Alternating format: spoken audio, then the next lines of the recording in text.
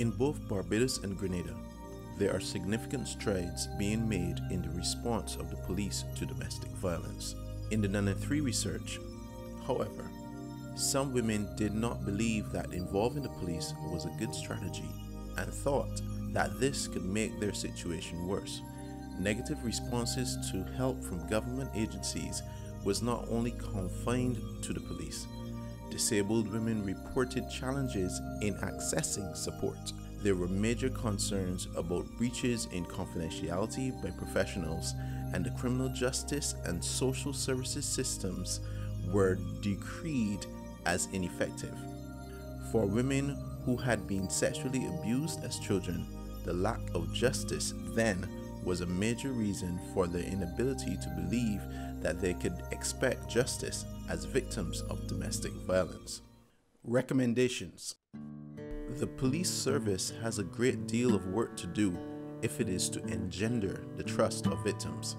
While training of police officers has improved regarding domestic violence and there are stronger procedures, policies, and laws in place, there is need for a greater police public relations role in challenging negative male attitudes.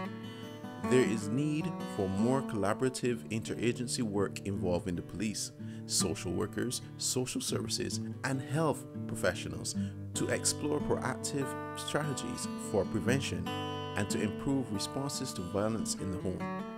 This may require legislation which requires government agencies to work together, shared protocols, shared resources, and interprofessional training.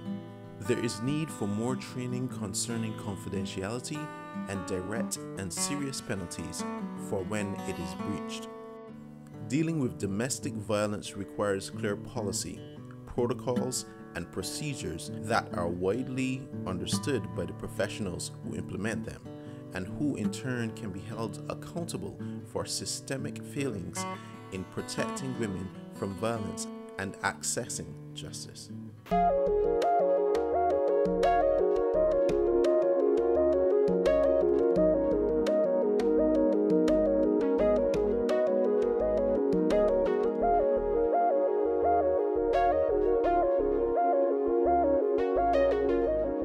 This is an EU-funded project.